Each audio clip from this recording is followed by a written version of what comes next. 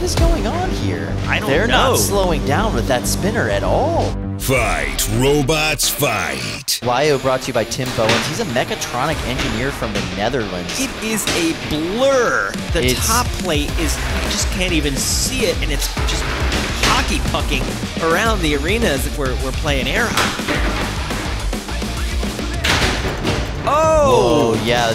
Bristol is completely removed on the right side of Yoink there. Oh, but that is not where you want to be if you're Wajoo. Are they going to be able to self-right? They're you can like hear them kind of ramping up and down.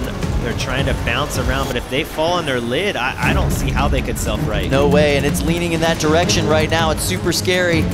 Ooh, you see a lot of robots will basically have nice. Wow! Wow, that was beautiful work there. Incredible.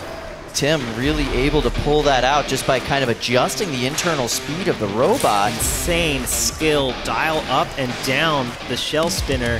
This is an impressive fight from Wajoo. Tim at the end there seemed to forget he was fighting Yoink and started fighting the arena.